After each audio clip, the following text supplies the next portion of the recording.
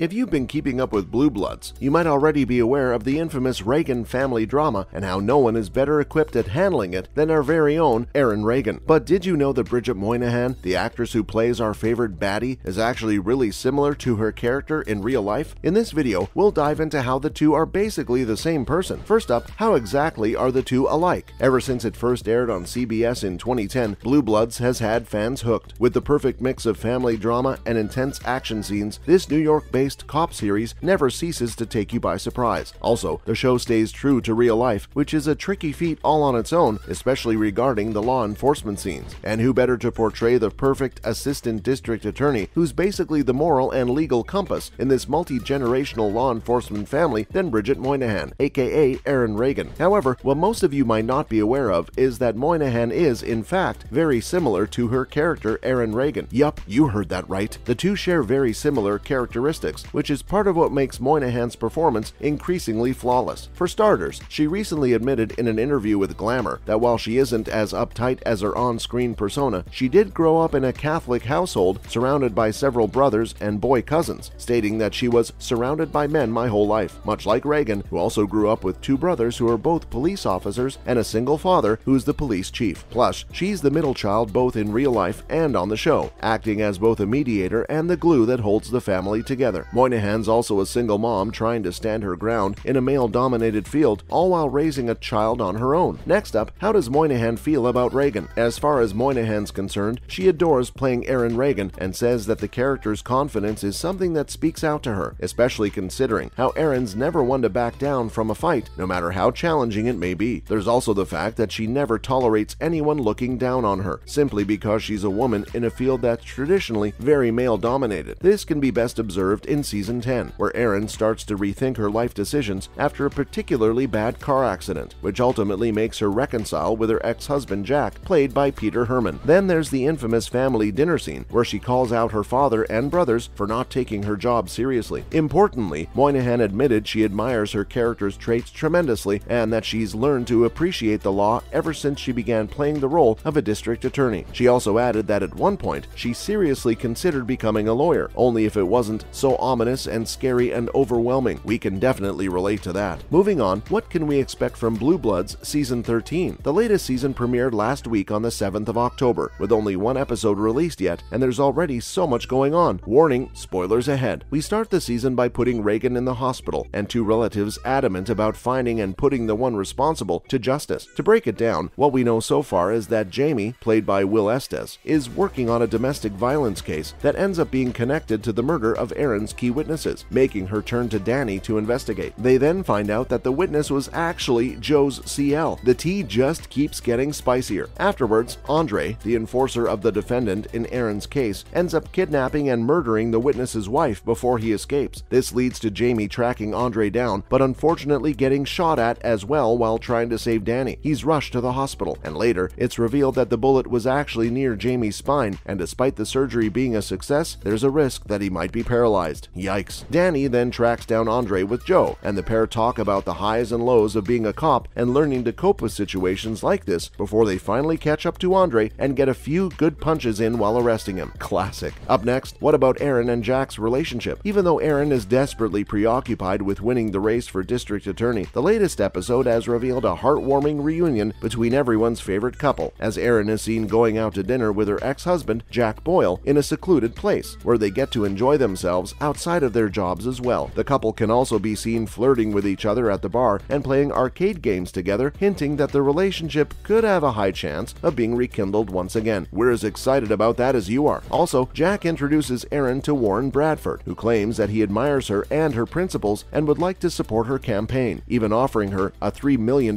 contribution. However, that actually exceeds the contribution limits, so he says he'd create a PAC to help her get elected as district attorney. Erin is suspicious regarding the exchange and asks the guy what he's really after, to which Jack replies that they'd only like a frankly honest conversation and that not everyone has an ulterior motive. A little suspicious, but we'll let it slide and see where this leads, considering it's only the first episode. In other news, first up, what can we expect from the second episode? If you're like us, you've already caught up with the first episode and must be wondering what lies ahead this week. Well, look no further, as CBS released an official synopsis for the second episode titled First Blush, along with a mini teaser. The synopsis states that Frank basically decides not to endorse Erin's run for district attorney, making Erin reevaluate her father's choices as tensions rise in the family. Meanwhile, Danny and Baez look into a bloody crime scene at a hotel, and Jamie takes on a new role as he starts working at a new job as a field intelligence sergeant, which requires him to keep secrets from his family. Yikes. We all know how that will turn out. Do you think Jamie will be able to handle this sudden change, considering the amount of stress he's under already? We can't wait to find out. Although the teaser doesn't offer much information yet, apart from Jamie's new role and a snippet of a Sunday family dinner, we can definitely count on expecting a lot of tension. Make sure to stream Blue Blood's second episode for season 13, which airs on 14th October on CBS. Up next, did Bridget Moynahan meet up with ex-Tom Brady? The Tampa Bay quarterback Tom Brady has currently been going through a rough patch regarding his marriage with his wife Gisele Bündchen, with rumors about a divorce flying around as well. The football star was recently seen taking an 11-day leave from training in August to go on vacation with Bündchen in the Bahamas. However, he was soon spotted leaving with his eldest son, John Edwards, to meet his ex-girlfriend and John's mother, Bridget Moynahan, in the Hamptons in order to celebrate their son's 15th birthday. Brady was also accompanied by his other two kids, Benjamin Rain and Vivian, as they all celebrated and rejoiced. Although the couple has revealed nothing yet, the whole thing seems suspicious, especially considering the fact that Bündchen was the only one absent from this brief family reunion. Lastly, is Moynahan back on Sex and the City? Sex and the City is back once again in And Just Like That, as we see our favorite women transition from their friendship in their 30s to an increasingly complicated one in their 50s. Fans would be pleased to know that along with most of the original cast, the HBO Max reboot features our favorite villain, Bridget Moynahan, as Natasha Naginski once again. The actress revealed how she didn't hesitate for a second when she got the call to reprise her role as Mr. Big's ex-wife. How exciting! She makes her iconic return in the third episode when Carrie Bradshaw discovers that Natasha's late husband has left her $1 million to his ex. This causes Carrie to go through a nervous breakdown, making her spiral and end up stalking Natasha online and even going as far as asking her to meet up, not only via email, but through an Instagram DM as well. However, her desperate attempts result in her getting blocked, but that doesn't stop her. Carrie even drops by Natasha's workplace and inquires about her whereabouts, to which her assistant explains that Natasha's currently in Rome and can't meet with her. Spoiler alert, she isn't actually in Rome, and the episode ended with Carrie bumping into her on the Upper West Side. Yikes. Well, that's a wrap for this video. What do you think about Blue Bloods Season 13? Do you think Erin will manage to become district attorney without her father's help? Let us know in the comments below. Make sure to leave a like and subscribe for more videos like this one. We'll see you in the next one.